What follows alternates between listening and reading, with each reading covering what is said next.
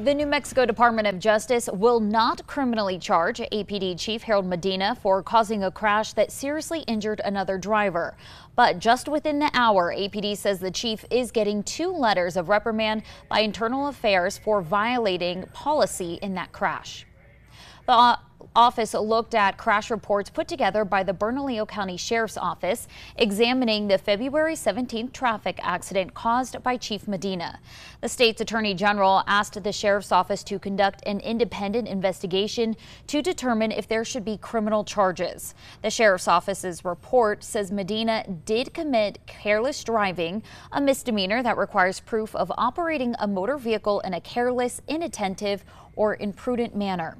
The NMDOJ concluded that although Chief Medina's actions might satisfy the elements of careless driving, the chief was under duress because a man fired a gun towards his vehicle. They announced this afternoon that they will not seek prosecution.